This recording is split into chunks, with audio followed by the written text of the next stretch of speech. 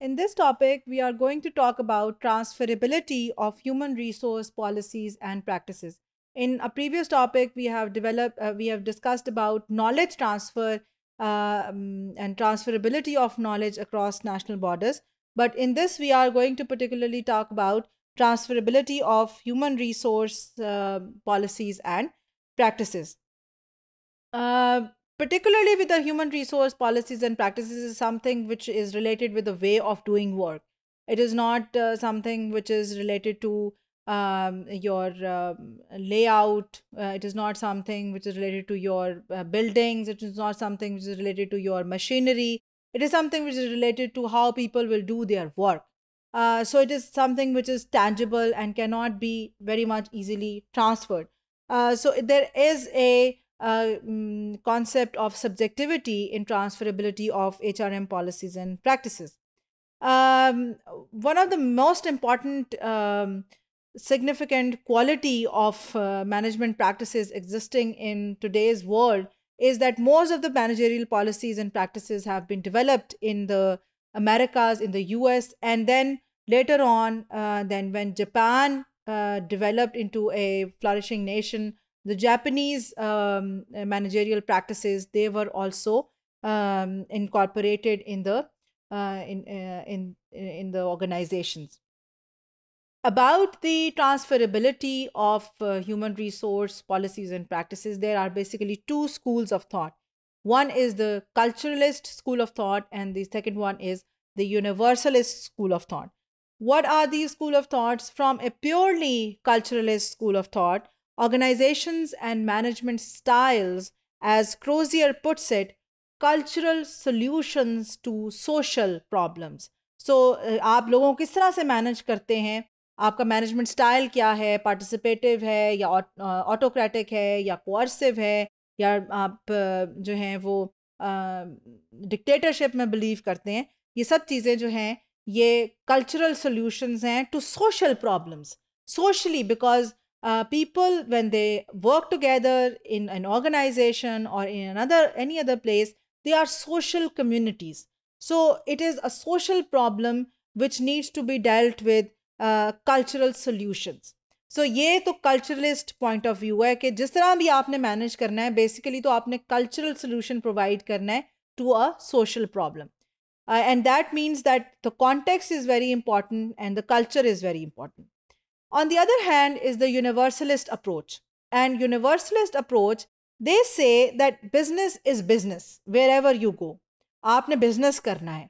और managers, they have to deal with customers, they have to deal with competitors, unions, creditors, and regardless of where they are located. So business has the same components, it has the same stakeholders, it has the same purpose, that is of serving the need of serving the need of the customers and then making it a profitable and commercial solution. So business is business wherever it goes. So that is the universalist approach कि आपने business करना है, आपने आपका जो objective है वो ये है कि आपने कस्टमर नीड्स को सेटिस्फाई करना है और उसको प्रॉफिटेबल बनाना है. सो वो आप, और उसके कंपोनेंट्स भी सेम है, कस्टमर्स हैं, कंपेटिटर्स हैं, ट्रेडर्स हैं, क्रेडिटर्स हैं, ये सब लोग वही हैं जो हर जगह पे मौजूद होते हैं. सो इट डजेंट मैटर कि आप बिजनेस कहाँ पे कर रहे हैं, it is business anywhere in the world. Then another argument is that the technology, it carries with its own imperatives. The kind of technology which drives the manufacturing or service processes of the organization, that is also going to affect how you organize your work. For example, अगर आप एक assembly line manufacturing unit बनाते हैं, तो obviously आपका काम जो है, your work is going to be organized around the assembly line. Now you cannot make an assembly line cannot be organized in the form of teams, because assembly line is something which is not which tangibly cannot be established in the form of teams. It is something which has to be in the form of assembly line, from things moving from one place to the other, and individual parts being monitored and manufactured at various different places. So assembly line को अगर आपने organise करना है तो वो आपने assembly line के around ही organise करना है। लेकिन फॉर एग्जांपल अगर आपने कोई इलेक्ट्रॉनिक आपने जो है वो कंपनी है आपकी, तो उसमें आप टीम वर्क को उसके बीच में लेकर आ सकते हैं, बिकॉज एक चिप बनानी है और बहुत से काम है उसके अंदर, उसमें इलेक्ट्रॉनिक्स के भी हो सकते हैं, उसमें मैकेनिकल भी हो सकते हैं, उसमें और भी बहुत सारी चीज़ें हो सकती हैं। सो उसमें टीम वर्क जो है उसकी पॉसिबिलिटी हो सकती है।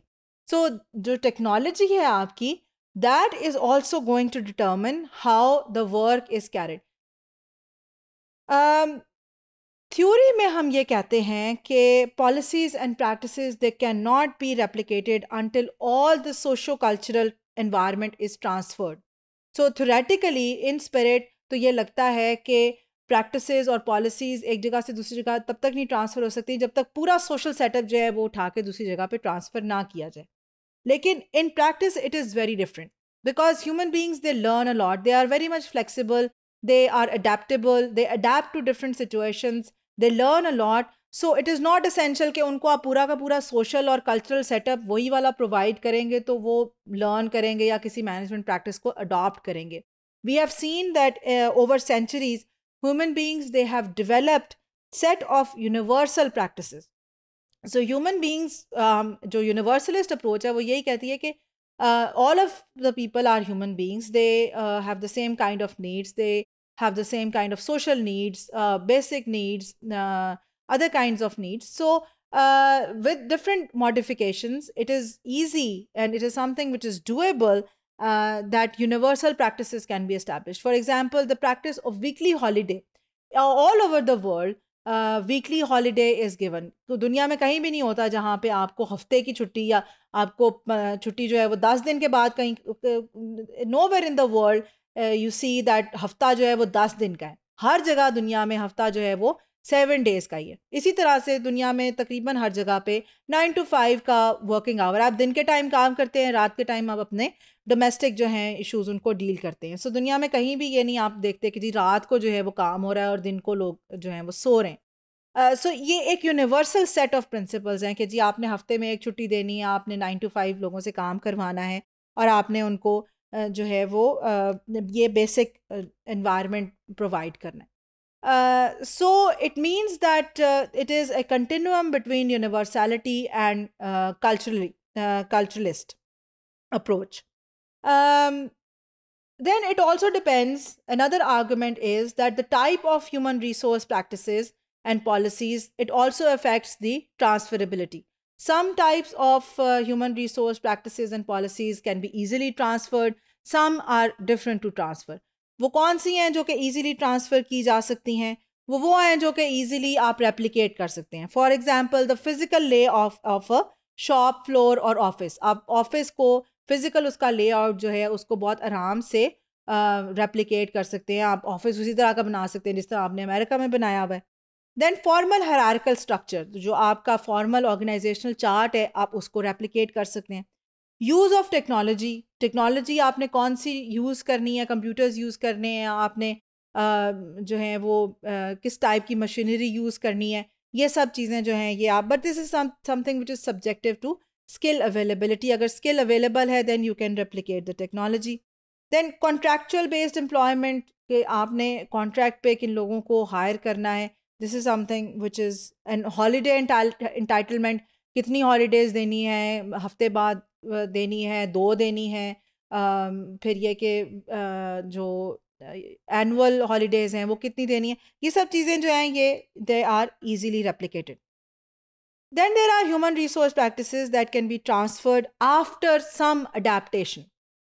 For example quality circles are way of doing work which is based on teamwork, and we see that quality circles, they were developed in Japan based on their collectivist and harmonious kind of culture, and these have been transferred from Japan to other places of the world, and even in an individualistic culture like the US, quality circles have been transferred and have been employed to make the work more effective.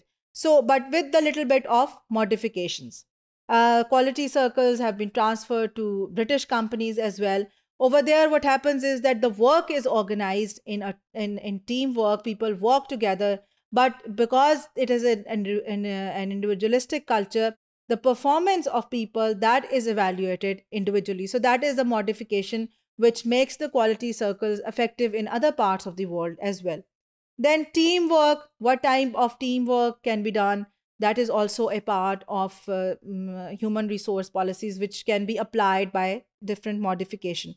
Then performance appraisal, एक तरह का performance appraisal अगर आप एक जगह पे effectively करते हैं, उसी को आप थोड़ी सी modification के साथ दूसरी जगह पे भी इस्तेमाल कर सकते हैं.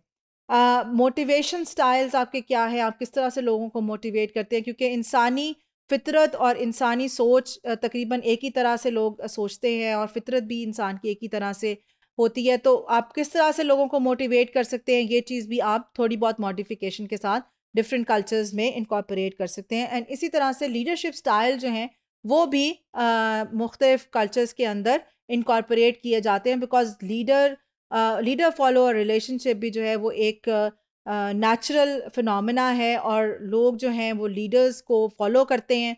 क्यों करते हैं और उसके डायनामिक्स क्या हैं, ये भी मोर और लेस यूनिवर्सली सिमिलर हैं, और डिफरेंट थोड़ी सी मॉडिफिकेशन के साथ सिमिलर लीडरशिप स्टाइल्स जो हैं वो एम्प्लॉय किए जा सकते हैं.